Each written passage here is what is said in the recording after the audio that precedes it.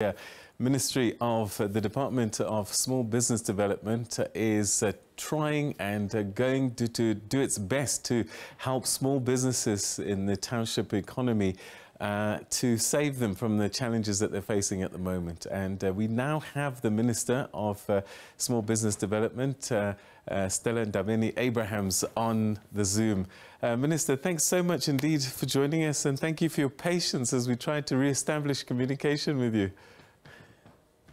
Thank you so much, Peter, and thank you for having me. Of course, we have to stay patient with you guys. Yeah, thank you so much.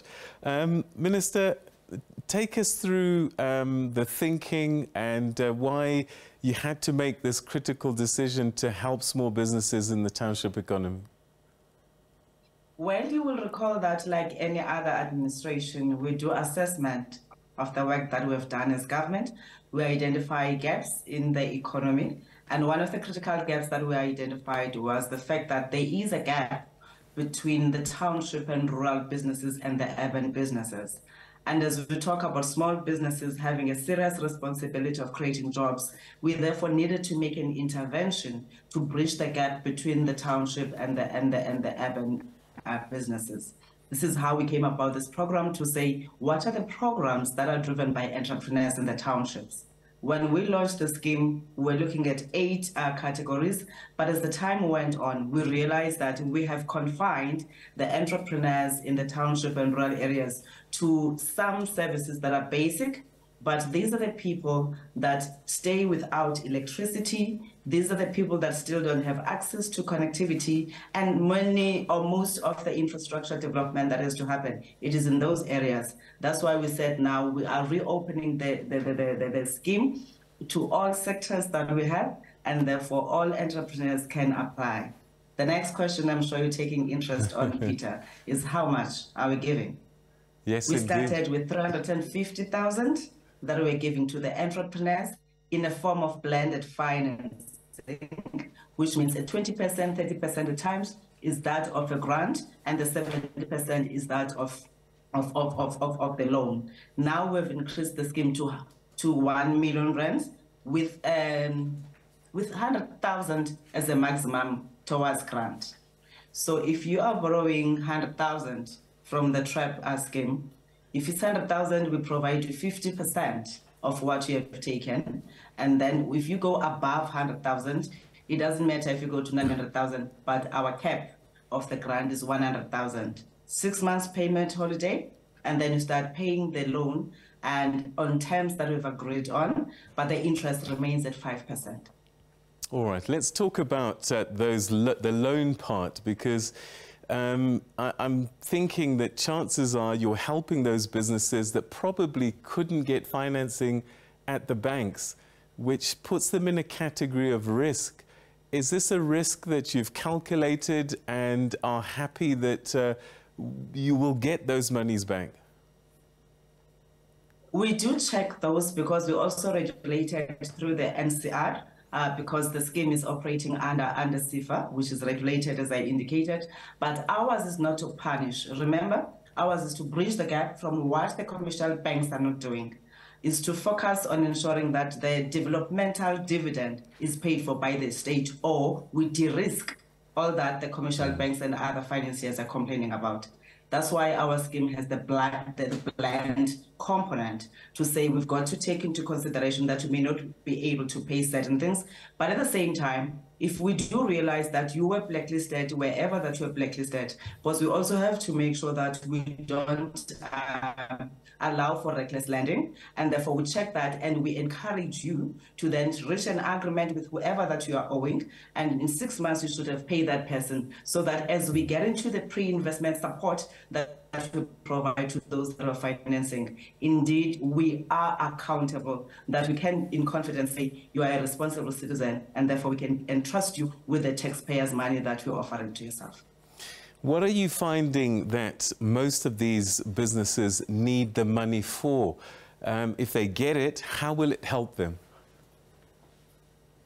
Many of them, as I said, we've increased the scheme to 1 million rands, but the biggest uptake is at 20,000 rands. It's the people in the beauty industry, those that are in the hair salons, it's those that are providing hawker services, it's those ones in the Chisanyama business, but now we're seeing a good crop of those that are in the ICT space. We're looking forward to getting those that are in the solar energy space because we, as I said, we're opening up the space to all sectors. But for now, it is dominated by those that I've highlighted. The day-to-day services that people get to consume. But others, of course, are saying, Minister, we want to go bigger. We are opening spaza shops. We want our retail. And they're also looking at franchise. And we refer those ones that are looking for bigger schemes on other schemes because it's just the Township and Rural Enterprise Program that offers up to 1 million. The other schemes that we have, they go up to 15 million rands. All right, so what are we talking about? Are we talking about businesses that exist already, looking for working capital, or are you actually helping some businesses to get off the ground? We're doing both. At some point, when we were saying you must have 6 months in operation, but we realized that we are prohibiting those that have good ideas but do not have access to funding. So we said, let's start from ideation phase. As long as you can prove that your business will make sense. And that is why we introduced a compulsory pre-investment support, so that we can take you through the process and be certain that by the time we provide you with funding, indeed you're ready to receive funding, and we provide post-investment support to make sure that you stay in business, and we provide mentorship, because many of the small businesses, they fail because there's lack of mentorship. There are a number of other issues that we were reporting on earlier, and one of them is criminality. We heard about payments being made for protection, inverted commas, and even things like people being kidnapped. So I'm guessing that you have to work with Department of Police, for example, to make sure that the scheme gets off the ground, because once word gets around that these businesses are getting funding, I'm sure that they'll make them vulnerable at the same time. Well, indeed, unfortunately for our country, there's lots of criminal activities that are surrounding our people. And of course, small businesses are not immune to that, which is why we work with everyone, including just the locals, to say, report a crime when you see it. It is our responsibility to protect businesses that are in our areas. But what we do is not to dish out cash to businesses all the time. We provide equipment if you need equipment of a particular amount, and then we give you in trenches the money. Because we also consider that if you've never had 1 million rands and all of a sudden you have 1 million rands, you may end up wasting on that and not being able to do what you have to do. So that's why I emphasized earlier the need for the pre-investment and the post-investment, but also working with the entire ecosystem that must promote the business and that must protect the business. Indeed, we've heard of incidents where people are being bullied out of businesses. If you go to those that are running the guest houses in the hospitality industry, the stories that we hear are really shocking.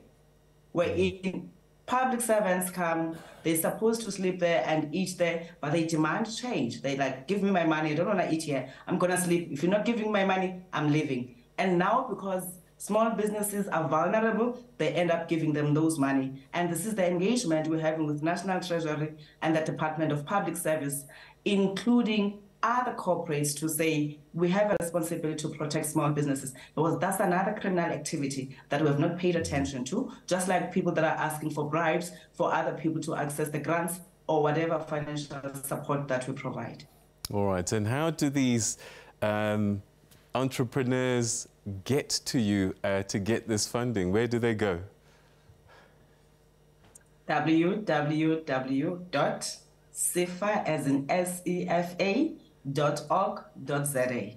You go to products once you arrive in the, or once you land in the website, in the web page, you go to products, and the products are listed there, different products. Make sure you read the requirements so that you don't just apply in a scheme that is not relevant to what you need. And of course, if you can't go there, you follow us on our social media pages, or you go to your nearest CEDA branch and you ask for the information, and they will help you. How many businesses are you hoping to assist? How big is this fund, for example? For this year, we've set aside about 690 million. We've spent about 500 in the previous year. We continue to see the demand on the scheme.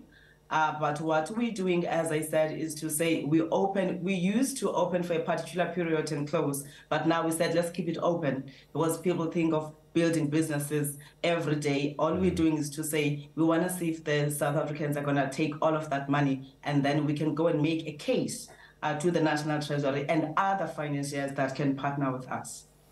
Minister, it's been great talking to you. Thank you so much, and I'm sure it's great news that you have for many young and upcoming entrepreneurs that you're coming with this assistance. Thanks so much indeed.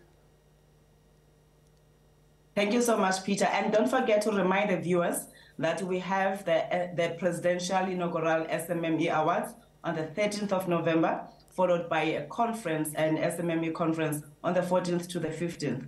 People have been nominated. Watch out if you participated. Fantastic. And that's a conversation we'll certainly have with you again. Thank you so much for your time tonight. Thank you so much, Peter. All right. That's the Minister of Small Business Development, Stella Ndabeni-Abrahams, talking to us about this important funding that's available to entrepreneurs in the township economy, small businesses that wanting to leg up and start and progress. All right.